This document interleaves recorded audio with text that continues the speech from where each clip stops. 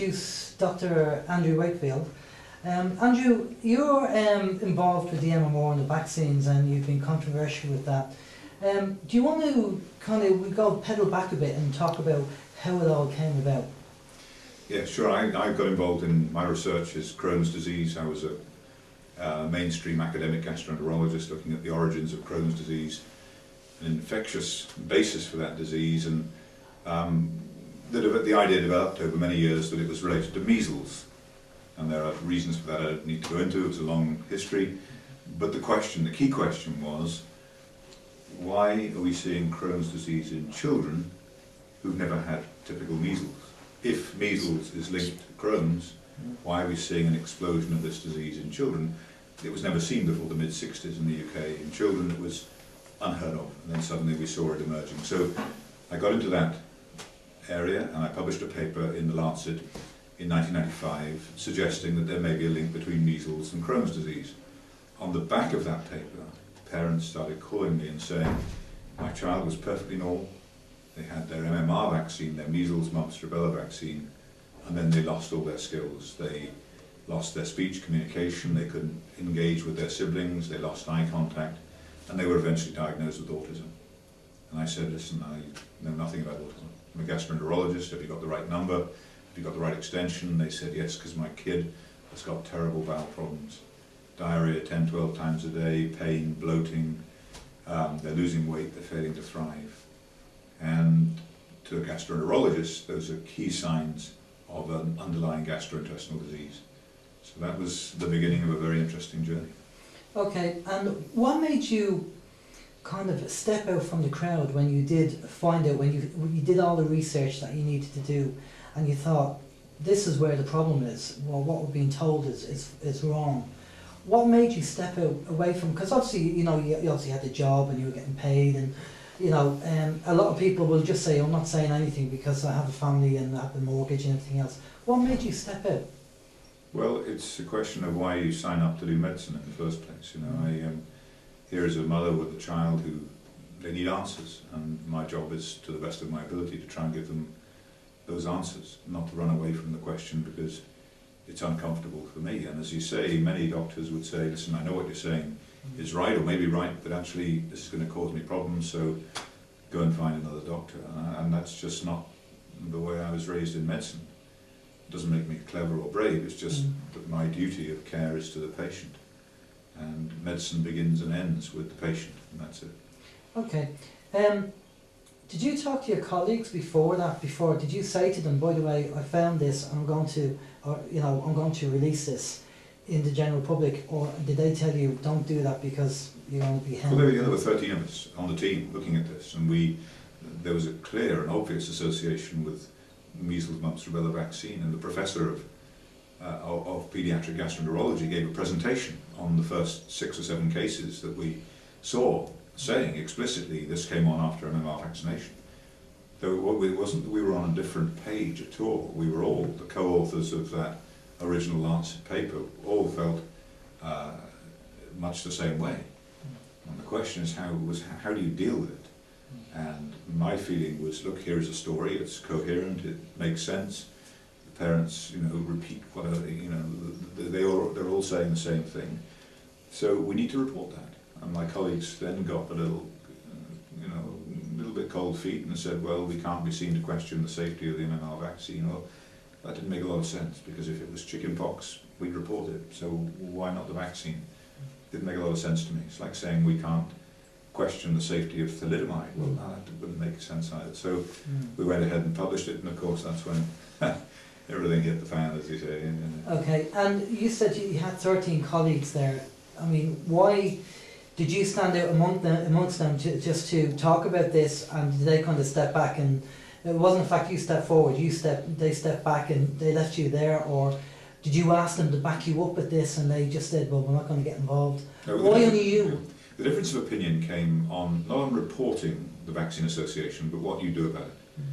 So I'd done a lot of research, I'd written a 150-page report on the safety studies of MMR vaccine, and they were derisory, they were terrible, and I was particularly concerned. I gave my kids this vaccine, so here was a real problem. When the inevitable question was going to be asked by the media or by a parent, saying, what would you do next?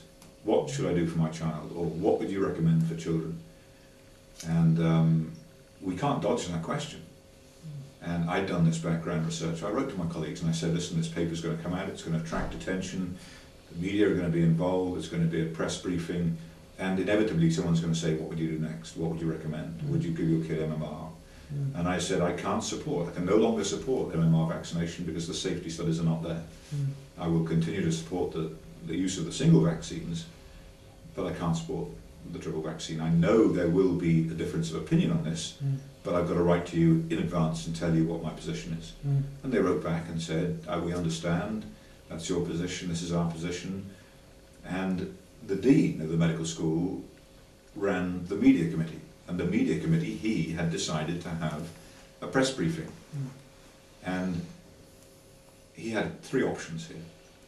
He could have said, no press briefing, because I don't want to get the medical school to get into this controversy, or Wakefield, you're banned from the press briefing, so that you can't answer that question if it's asked, or when the question is asked, then I'll direct it to someone else.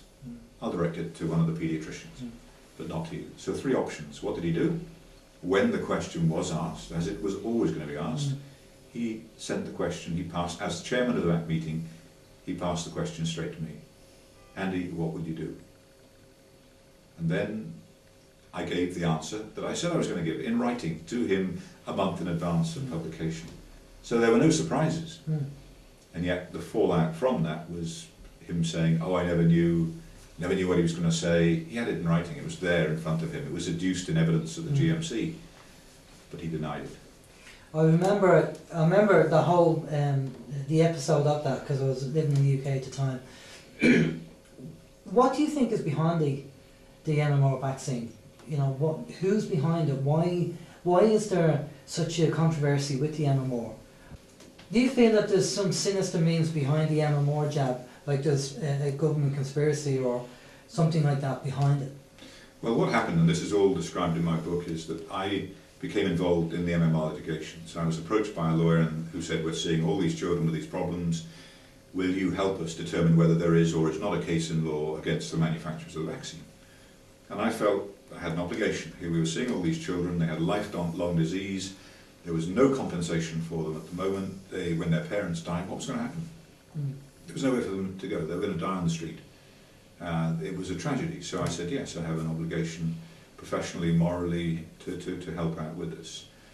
Medical experts testify all the time, for and against, and that's what part of my job was. So as I got involved in that, we thought we were involved in a case against the vaccine manufacturers. Now, when MMR vaccine was introduced in the UK, 3 brands were introduced. One made by Aventis Pastemeria, one by SmithKline Beecham, one by Merck.